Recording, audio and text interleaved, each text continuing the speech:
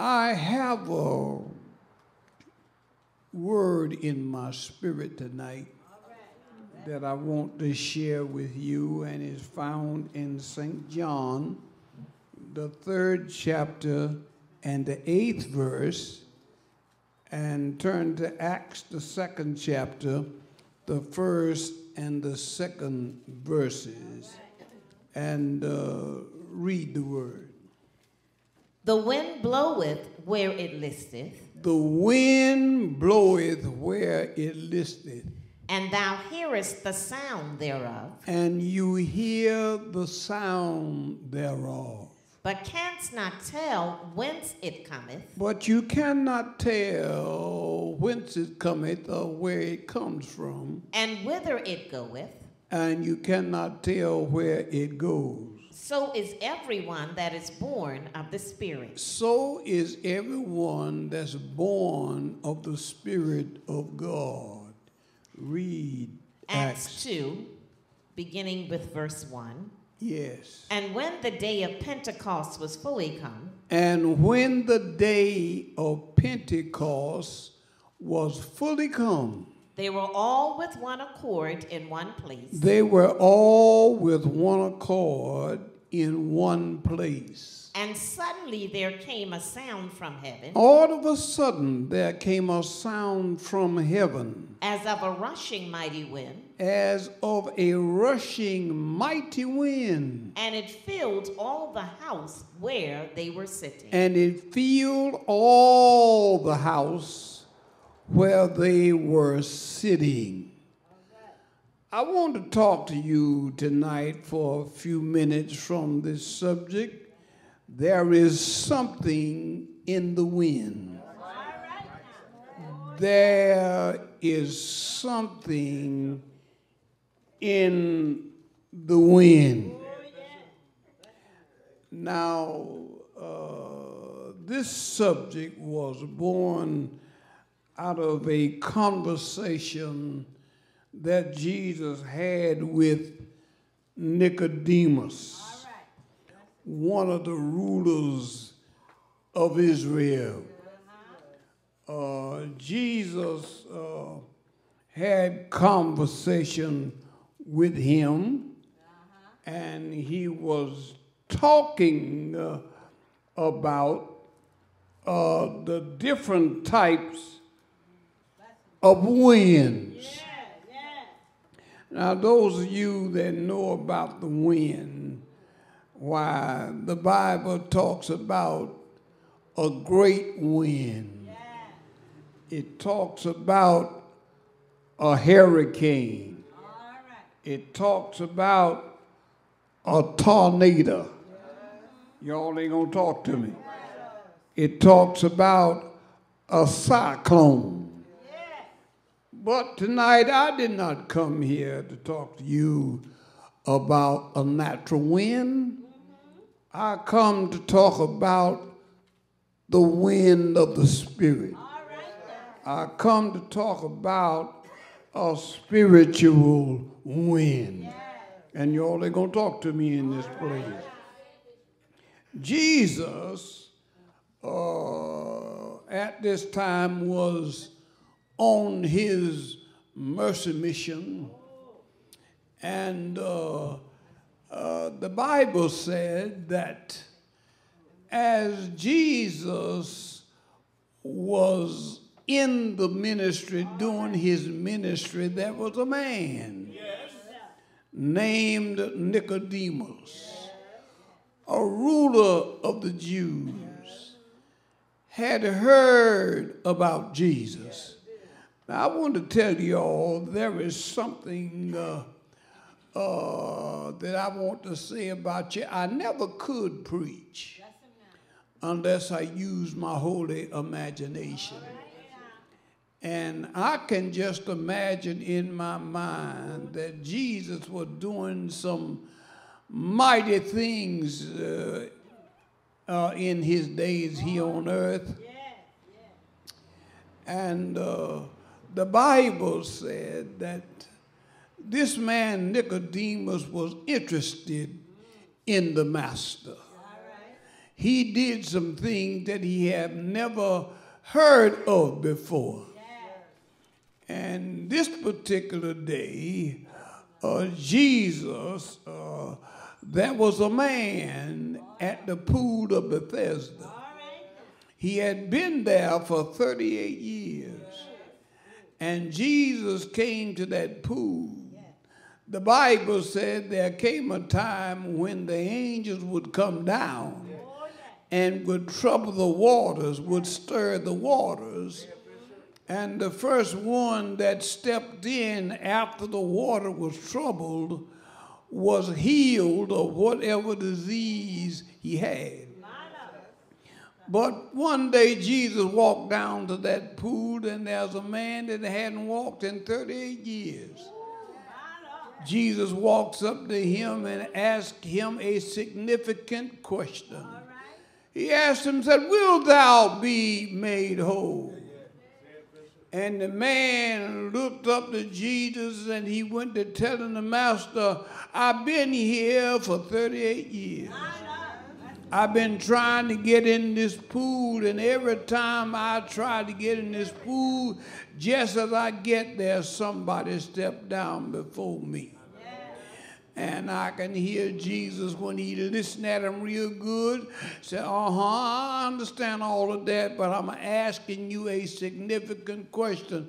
Do you want to get well? Do you want to be made whole? And the man said, "Yes." Jesus said, "Take up your bed and walk." And just about that time, I saw the power of God struck him. And his legs and ankle bones started jumping and popping in place. And he jumped up and went to running and leaping and praising God. And not only that, I saw the servant go back to, went back to Nicodemus. Nicodemus said, "What did he do today?" Said, "Just like I told you, he healed that man at the pool." He said, "Well, go back and watch him tomorrow and come back and bring me word." And the next day, he went down, and there was a blind man he didn't see, couldn't see. And when Jesus met him, the Bible said Jesus spat on the ground and made clay of the spittle and anointed the man's eyes and told him to go wash in the pool of Siloam. And he went to the pool and washed his eyes, washed the mud off his eyes, and his eyes came open. And he was seeing 20/20. Man, he went back to Nicodemus and said, "What did he do today?" Said Nicodemus, "See, open blinded eyes today." Said, "What?" Said, "Oh, that blind man saw." He said, "Go back and watch it tomorrow and come back and bring me word." Went back the next day, and Jesus came along, and there were 10 men who were lepers. Man, they were white as snow. And they got together, so let's call Jesus and ask him to let him cleanse us from this leprosy. And they all got together and said, "Jesus, Master, have mercy on us." And Jesus said to the 10 lepers, "Go show yourselves to the priest." They took Jesus at his word, and they were on their way to Jerusalem to show themselves to the priest. And the Bible said, and they were healed as they went. But one of those fellows, when he saw that he was healed, and he saw that his skin had turned back to its natural color, he said, "I got to go back. And I got to thank the Master for what he's done for me." He went where Jesus was and fell down on his face and said, "Lord, I thank you for healing me. I thank you for delivering me." Jesus said, "Wasn't there 10 of you? I can hear this fellow in the imagination of my mind saying, I don't know where that 9 is, but I've come back to thank you for myself. When the Lord says something, does something for you, you ought to thank him. Went back to Nicodemus. What did he do? They said, Nicodemus, you ain't going to believe this. He cleansed 10 lepers today. Said, what? He cleansed 10 lepers a day. So I tell you what, you go see what he does tomorrow. Next day, he went where Jesus was, and there was a widow's son had died. And they was taking him to the cemetery. And as they was on their way to the cemetery, the Bible said Jesus came and broke up the funeral session. He touched the bier, touched the bier, touched the casket, and the men stood still. And Jesus said to the young dead man, said, arise. And the young man's eyes came open. And he sat up. And Jesus restored the boy to his mother. They went back to Nicodemus. Nicodemus said, what did they do today? He said, Jesus, he raised the dead today. He said, what? I'm telling you, they was on their way to the cemetery with this young man had died, and Jesus raised him from the dead. Jesus said, I tell you what you do. That's enough. You go find out where Jesus is preaching tonight and come back and bring me word. Man, he went around and he sought around and he found out where Jesus was preaching that day. He said, he's preaching over on such and such a street. And Nicodemus said, thank you. And he waited until the sun went down. And when the sun went down, he made his way to that house. Now, some of y'all may criticize Nicodemus for going there by night to see Jesus. But whether you find Jesus morning, noon, or night, as long as you find him, everything is all right. Y'all ain't going to talk to me. All of us didn't find him at the same time anyway. But one thing I can say about Nicodemus, he found Jesus. And when he found Jesus, when he got there, when he knocked on the door, he said, yes, I'm looking for Jesus. There he is right there. He went over where Jesus was and said, Master, we know that thou art a teacher come from God. For no man can do these miracles that you do except God be with him. Jesus said unto him, Nicodemus, verily, verily, I say unto you, you must be born again. I hear Nicodemus say, born again? Said, how can a man be born when he's old? Or can nature reverse itself? And he go back into his mother's womb and be born the second time? Jesus said, you being a master in Israel and you don't know this? Nicodemus, that which is born of the flesh is flesh. And that which is born of the spirit is spirit. I'm telling you, the second birth is a spiritual birth. Not birth from your mother, but birth from on high. And said, now, I'm come to tell you now, upon this rock, I'll build my church. And the gates of hell shall not prevail. I'm telling you now, this birth that I'm going to give you will be a spiritual birth from above. And praise God, and Nicodemus was spellbound. And what I come to tell you tonight And that prayer or that birth wasn't answered until after Jesus went back to heaven. Listen to Jesus talk. Jesus told his disciples after he rose from the dead, said, I want you all to go to Jerusalem and tarry there until you be endued with power from on high. When the Holy Ghost is come, you shall have power. The Bible said that he breathed on them and told them, receive the Holy Ghost. I saw the master when he stepped up on an airplane cloud and goes back to the glory world and sits on the right hand of God. The disciples went on to Jerusalem and they went to the upper room. And the Bible said they were praising and magnifying God. 3 days passed and they waited. 6 days passed and they waited. 9 days passed and they waited.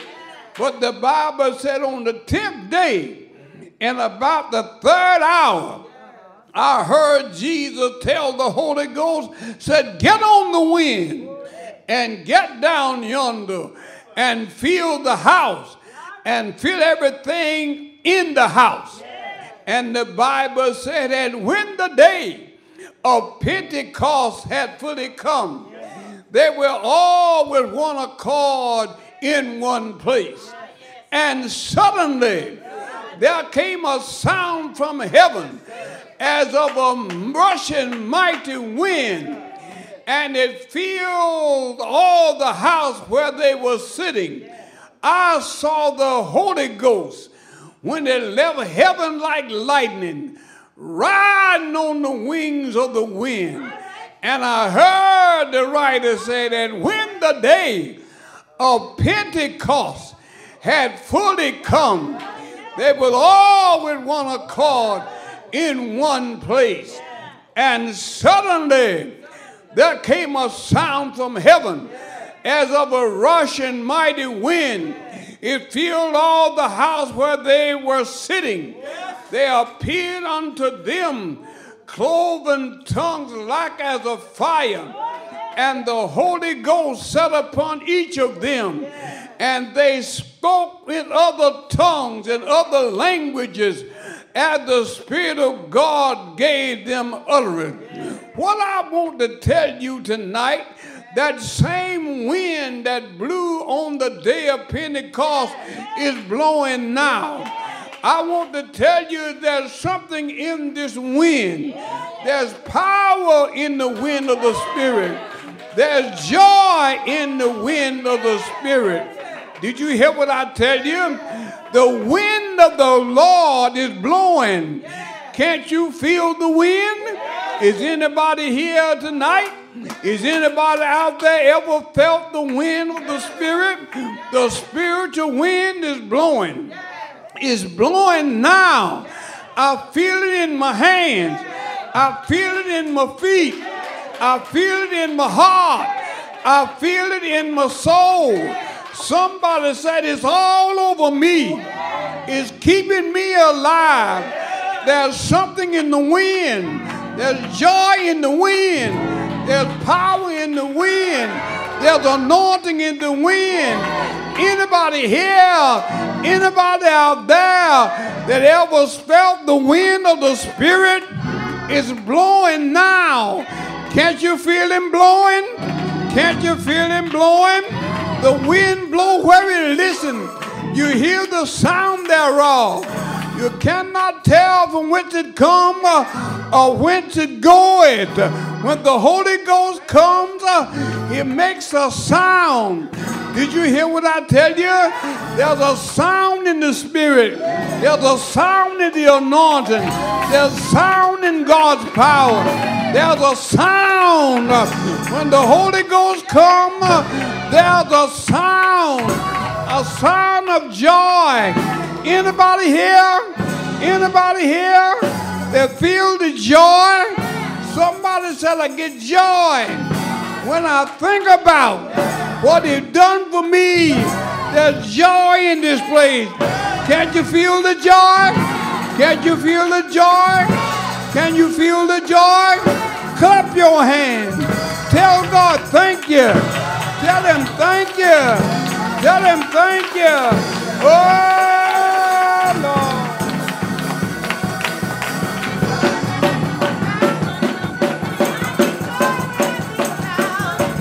I get joy when I think about.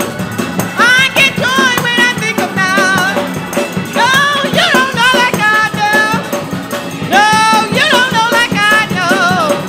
I get joy when I think about. I feel joy when I think about. I feel joy when I think about. I feel joy when I think about. I feel joy, joy, joy, joy. I feel joy, joy, joy, joy. I feel joy, joy. I feel joy, joy, joy, joy. I feel joy. I feel joy. I feel joy. I feel joy. I feel joy when I think about. I feel joy when I think about.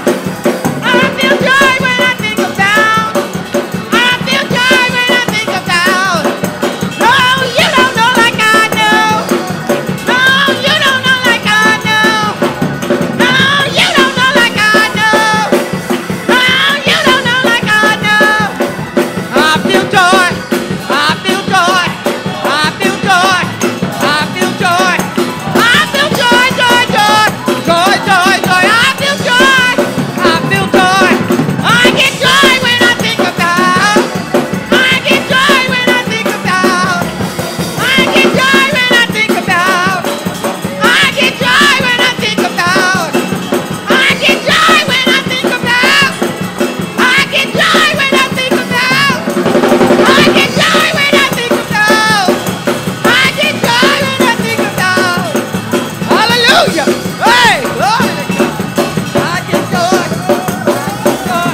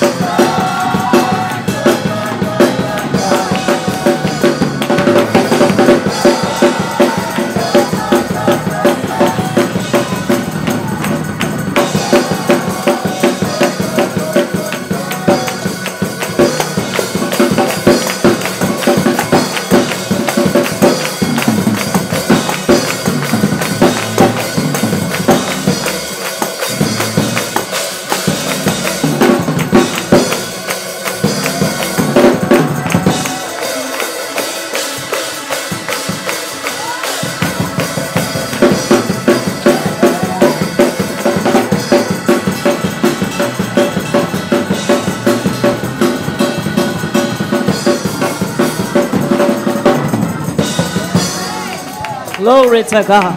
Come on, put your hands together and let's tell the Lord thank you. Hallelujah to God. Hallelujah to God. We're going to ask you to rest upon your feet. Certainly on tonight, the man of God has preached out of the depths of his soul. How many of you know there's something in the wind? How many of you know that when you've got the Holy Ghost, you've got power? How many of you here tonight have the Holy Ghost power? Hallelujah to God. Come on and lift up your hands and open up your mouth and let's begin to praise him tonight. Hallelujah. Glory to God. Hallelujah. Hallelujah. Glory to his name tonight. Hallelujah to God. Certainly we thank the Lord for what he has done tonight. But thank him for his presence in this place. Certainly on tonight while we're standing, you've heard the word of the Lord. If there's one here tonight, you don't know this God that we're talking about.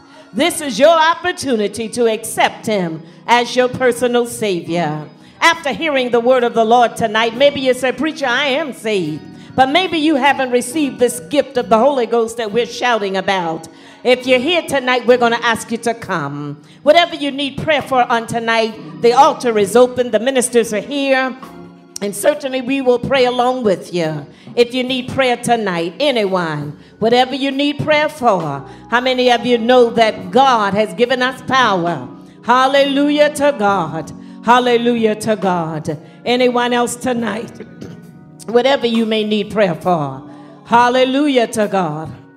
Whatever you need tonight, I want you to know that God is able to meet that need. I don't care what it is. There's nothing impossible with the Lord tonight. Hallelujah to God. We've got power because we have him on the inside.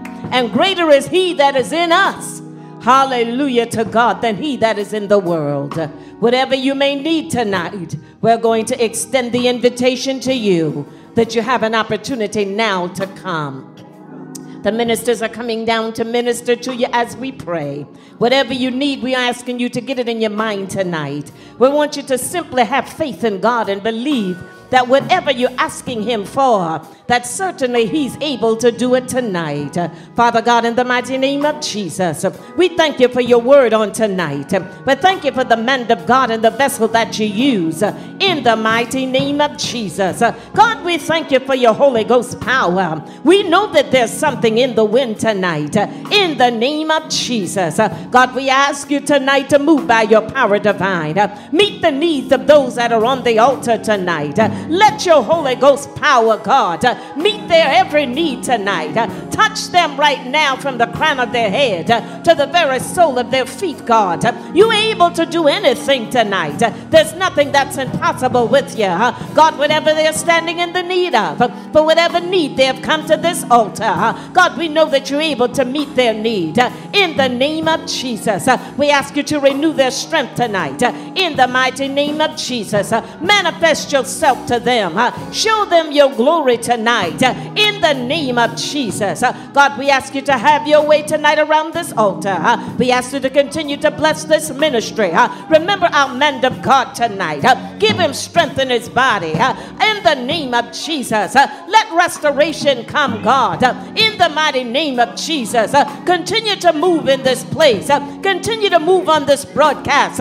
Continue to have your way, God. And God, we thank you tonight. We gonna magnify and praise your name. We gonna bless you for who you are in the mighty name of Jesus. Have your way, have your way, have your way. God, we thank you tonight. Thank you for what you've already done. Thank you for how you're going to do even more. In Jesus' name we pray. Come on, put your hands together and let's tell them thank you. Put your hands together and tell them thank you.